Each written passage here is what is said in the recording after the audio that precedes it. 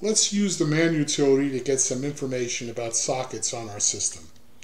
If I just type man socket, I get chapter 2 of the Linux Programmer's Manual. I get the page in there in chapter 2 that has to do with sockets. And this is a pretty general page that tells me a lot of information about sockets and different protocols that they can use. If I want to get a list of all the pages that are called socket, I do man-f socket. You'll see there's actually 5 of them in different chapters.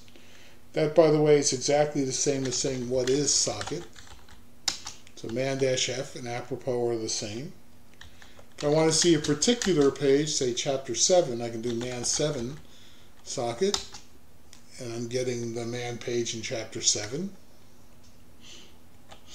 which is rather detailed.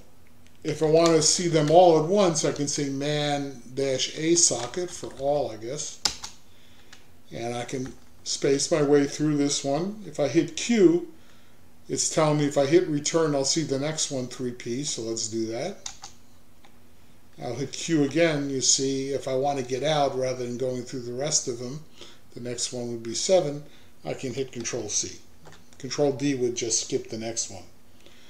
If I want to see all man pages that have the word socket in their basic description, I do that with man-K.